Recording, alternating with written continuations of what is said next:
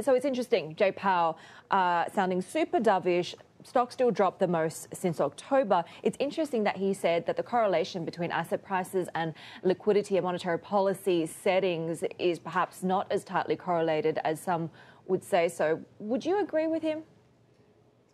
Well, yes, over the very short run. I mean, over the medium term, and I think the broader framework is still quite supportive for risk assets. We're early in this cycle. I mean, we're just approaching a point where hopefully economies are coming out of a very deep recession. And the fact that major central banks, the Fed in particular, are prepared to give such aggressive forward guidance with rates at zero and effectively real rates quite negative, it is going to be a support for the broad cyclical recovery, which we're expecting. On the other hand, over very short periods of time, I think that these two things are not necessarily correlated. And some of the indicators that we look at, positioning, confidence indicators, looking at the way that markets have moved between risky and less risky assets across different asset classes, did suggest that there was quite a lot of vulnerability to a short-term correction. And I think that's what's really coming through. I've got to get you to weigh in on GameStop, AMC, where the action really was overnight. A lot have pitched this as a David and Goliath, democratization of market access type story. Where do you weigh in? And does it really reveal some of the fractured and maybe dysfunctional aspects of this market? Is there a real threat for hedge funds on this? Well, I think, again, I wouldn't comment on the specific companies. I don't have a particular view on that. But what I would say is that, we have got an environment where the cost of capital is around zero. Real interest rates are negative.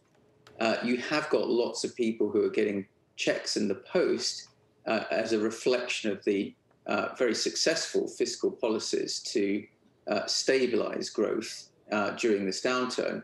And that is leading to, speculative behavior in certain areas. But I do think that doesn't necessarily fit with the broader market developments themselves, which I think are quite reflective of the fundamentals. We have seen a very sharp rebound in broader equity indices from the March lows. But actually, over the last 9 months, that recovery has been almost identical to the one that we saw from the trough in 2009. And when you think about the policy setting, this aggressive monetary policy easing, forward guidance, and on top of that, the fiscal easing that we're seeing, with the prospects of a very strong economic recovery coming out of this downturn, I think that's fundamentally what's supporting broader equities. Now, there may be areas of excess within the equity market and other asset classes too, but I don't think we're seeing a bubble in overall broader indices. I think they're quite reflective of the fundamentals. Peter, what about in those areas of excess? Could that volatility filter through the broader markets, especially now that we have this newfound power of retail traders? Yeah, I mean, and it is interesting that volatilities remain actually quite high, even in the recent period where markets were rising quite strongly. But I would say, again, that, in our framework, what we're really seeing here is a broad transition from the first phase of a bull market, which nearly always starts during a recession when profits are actually falling.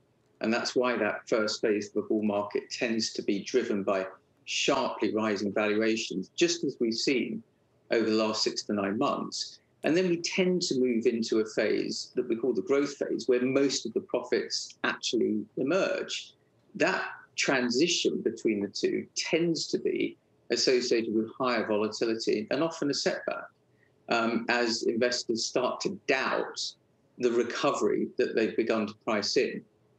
And right now, of course, we have a particular struggle between concerns of further lockdowns and rising infection rates with the optimism that vaccinations and the rollout of those will create a strong rebound as economies finally open up. And I think that there's been some vulnerability in the very short run that the optimism about vaccines would be questioned. And I think that's really what's going on right now. Then if investors should be buying in right now with the weakness, with the volatility as a buying opportunity, getting to the markets, where would they go and find opportunities for that cyclical rally that you think still has room to run? Yeah, again, I think here this is the trade-off between the short-term tactical and positioning factors and liquidity, and then the more fundamental ones. So I think markets were vulnerable to a setback given some of the positioning and sentiment data that we monitor.